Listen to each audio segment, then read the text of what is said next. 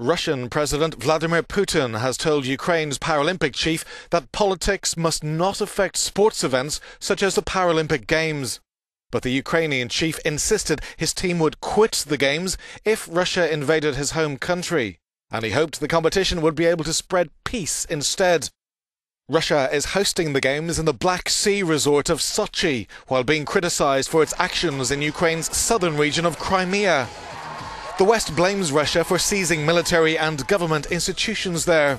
Moscow says the armed men in Crimea are members of local self-defense units, while Putin says he has the right to send in troops to defend Russian compatriots, but so far he has seen no need to do so.